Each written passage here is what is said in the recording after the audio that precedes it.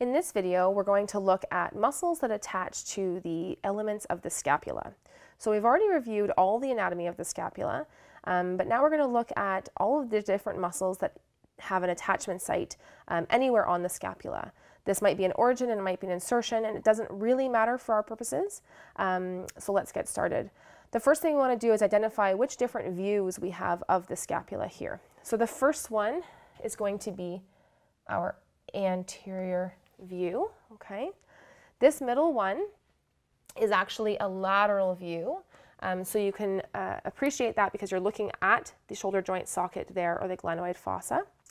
And this one here is going to be our posterior view. And we know that because we can clearly see the spine of the scapula and the acromion process. I'm actually going to start with muscles that we can see attaching to the anterior surface first.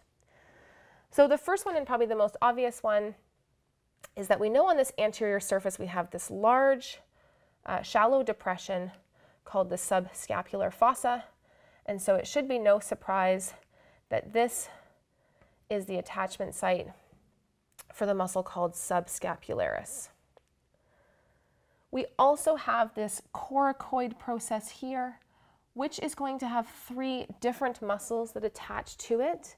That will be pectoralis minor, the short head of biceps brachii, and the muscle called coracobrachialis. The last muscle we'll look at on this surface attaches to this medial border on the anterior surface, okay, all along this medial border. And this is where serratus anterior attaches.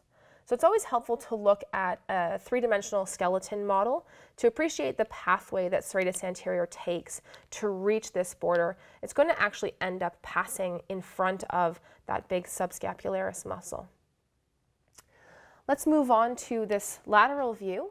I want to point out that there are two muscles that attach relative to the glenoid fossa, one just above on a bump called the supraglenoid tubercle, and one just below on a bump called the infraglenoid tubercle. And these are the long head of biceps brachii and the long head of triceps brachii that attach. So you can remember those in a pair. Now let's look at this posterior view, and we'll identify again the large flat surfaces. So on the posterior surface, we have this large flat surface above the spine for the muscle that we call supraspinatus. Let's put in my numbers for these. Okay, so we have this shallow depression, the supraspinous fossa above the spine of the scapula, and inferior to the spine of the scapula, we have our infraspinous fossa for our muscle infraspinatus.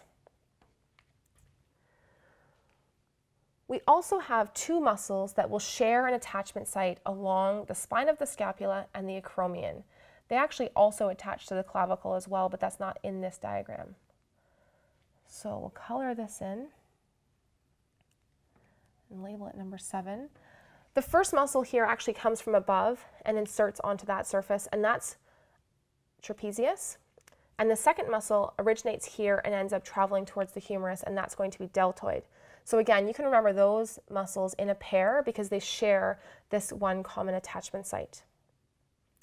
If we then look at this medial border from a posterior view, we'll see three muscles that attach along the medial border in this kind of a pattern.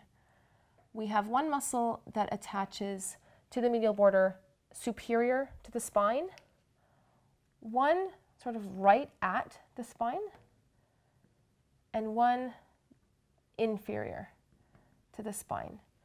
And that's a trio of muscles that you probably already think of together. We have levator scapula, rhomboid minor, and rhomboid major. We also have muscles that will attach onto the lateral border. We'll find attachments for teres major, teres minor, and I'm going to relabel here the infraglenoid tubercle, where the long head of triceps brachii will attach.